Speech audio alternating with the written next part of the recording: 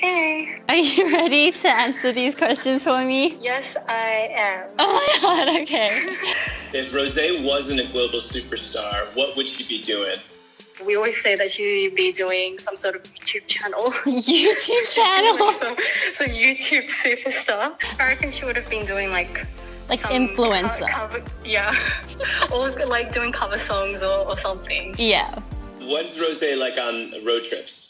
Oh my god. Okay, so on road trips, it's either her singing constantly. Yeah, literally. The whole trip, or sleeping.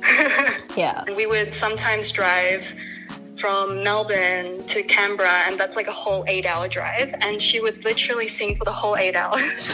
What was on the playlist? Do you remember? There was a Taylor Swift song, the good Chris Brown song.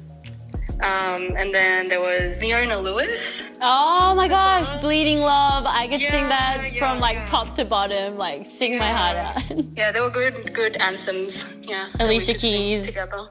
Yeah, all the anthems. What's something that Rosé's fans would be surprised to know about her?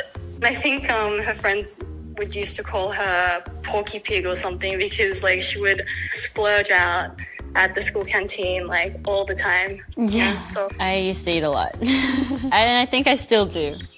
Yeah, I love eating.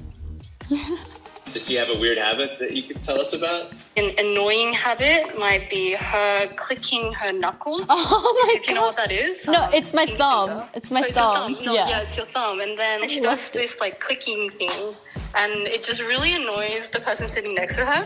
Oh my god. Me. Yeah. But I like annoying people with it, because I know they hate it. I just keep doing that. All right, Alice, thank you for answering my questions and explaining so nicely about myself. And I will see you in a bit. See you at home. Bye. Thank you.